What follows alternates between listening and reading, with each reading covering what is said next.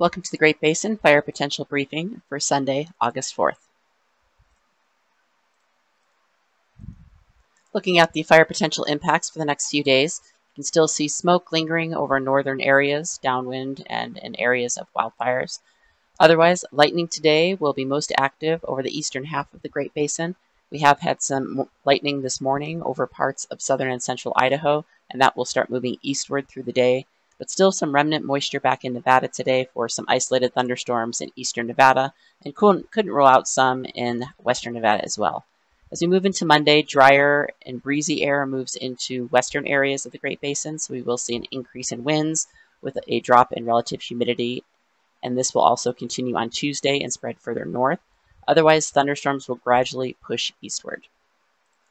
Over the last 24 hours, we have had quite a bit of lightning, especially across Utah and into northern and northeast Nevada, also along the Sierra Front in western Nevada, and up into Idaho, especially earlier this morning and overnight.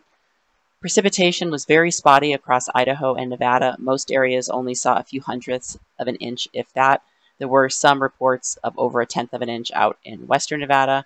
However, much of the rainfall was associated with this lightning in Utah. Some areas still only saw a few hundredths of an inch, but there were many more reports of over a tenth or over a quarter of an inch with these thunderstorms.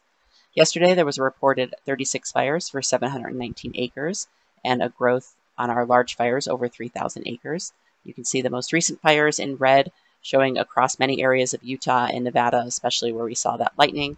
And then we do have a new and emerging larger fire over parts of southern Idaho. Otherwise, over the last 7 to 14 days, the last 7 days has been very dry over parts of northwest and southern Nevada and parts of Utah, not including the thunderstorms we saw yesterday. And over the last 14 days, really only central areas of the Great Basin and along parts of the Sierra Front and central Idaho saw the above normal precipitation. But definitely still some drier spots around the Great Basin, especially the periphery, over the last 1 to 2 weeks. And the ERC point map shows that well, with the highest ERCs, percentiles at least, over the periphery of the Great Basin with lower values over central areas. Currently, some of our ERC charts, top right over western Wyoming, where we do have a large fire, ERCs are approaching the 90th percentile, but we'll see some decrease in the coming days with moisture moving through. Also over southern areas, this is actually for the Sierra Front, you can see ERCs are gradually climbing. The satellite loop from this morning shows quite a bit of cloud cover over central and eastern Idaho into Utah, and this is where most of our thunderstorm activity will be located.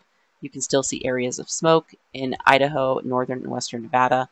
Also with the clearing we are seeing over Nevada, again, this is where we still have some moisture in place for some isolated thunderstorms. Otherwise, our smoke impacts today, mainly over northern Nevada up into Idaho, and then decreasing somewhat on Monday.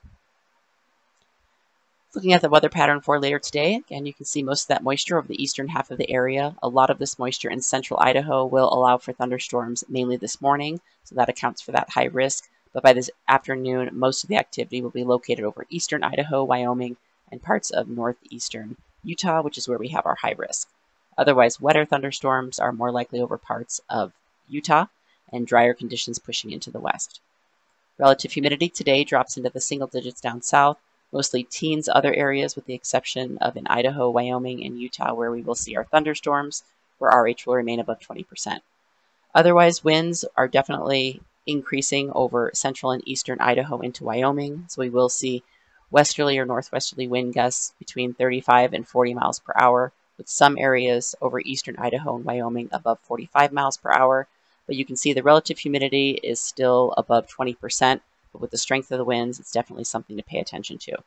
Otherwise, further south, generally just gusty outflow winds with any lightning activity, but otherwise light to moderate winds. On Sunday, we will see today those temperatures drop into the mid-90s, so a little bit of cooling as the moisture moves through.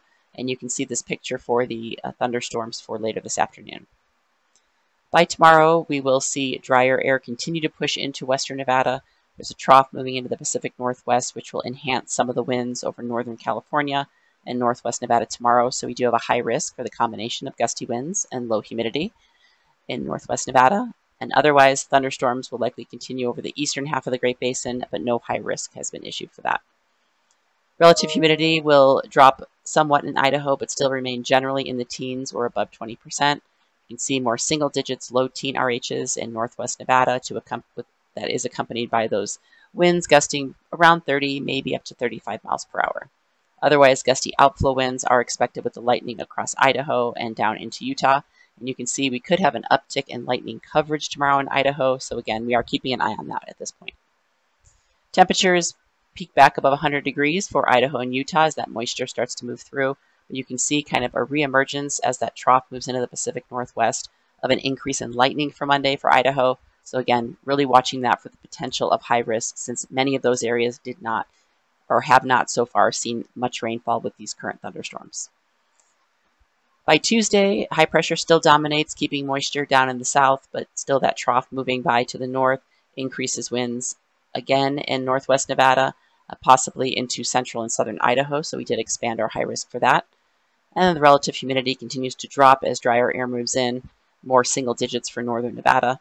You can see the wind picture, wind gusts around 30 miles per hour, maybe 35 for much of northern and western Nevada, but really still remains gusty again over central and eastern Idaho and Wyoming, again with dropping humidity. So still some critical winds, especially following the lightning that we will be seeing the next couple of days. Temperatures still remain hot with values near 100 degrees for our valleys in the north, and then 113 for valleys in the south. And thunderstorm picture really starts to dwindle on Tuesday and remains confined to the eastern half of the Great Basin. 3-day precipitation, really very spotty.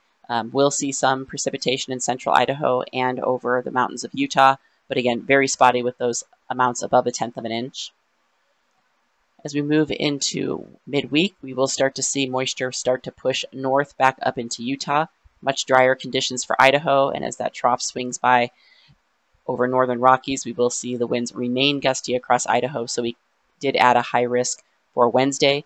That aerial coverage of the wind may be a little bit higher, but we'll continue to monitor that as we get a little bit closer. Otherwise, going into Thursday and Friday, we will see additional moisture continue to push north into Utah, so better chances of some wetting rains and decreasing fire potential.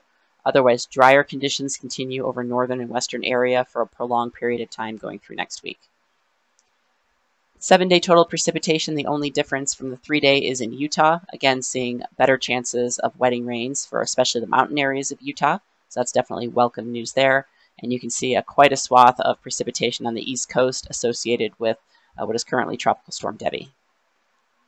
The 8 to 14-day outlook looks like a much better picture of what might actually happen towards the middle of the month, where the above normal precipitation may be confined really to Utah and Arizona, with near normal conditions further west, which would generally be drier for the western side of the Great Basin.